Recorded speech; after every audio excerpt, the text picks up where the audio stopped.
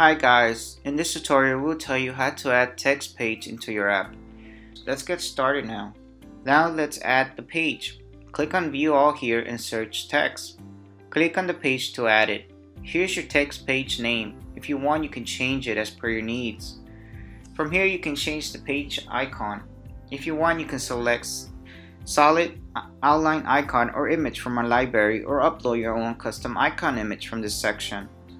Now let's move to content section. Enter your content title in the heading field. Now provide the content in the paragraph field. Click on the settings icon to change the style of the content or to create a deep link or for adding email link.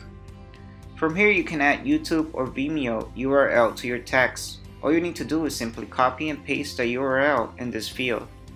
If you want to add your own images or videos, click on Add Image Video button and an image upload field will open. Click on it to add the image or video. Tick mark this checkbox if you want to enable sharing of your text. Tick mark this checkbox if you want to display listings in reverse order. Now let's move to page style and color scheme. From here you can change the page background.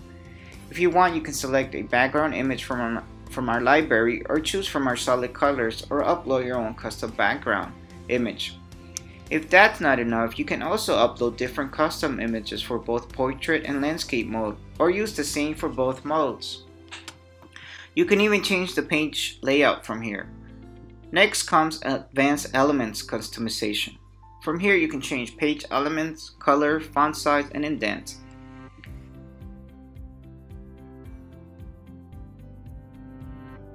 Once you are done, click on Save and Continue to finish creating your app.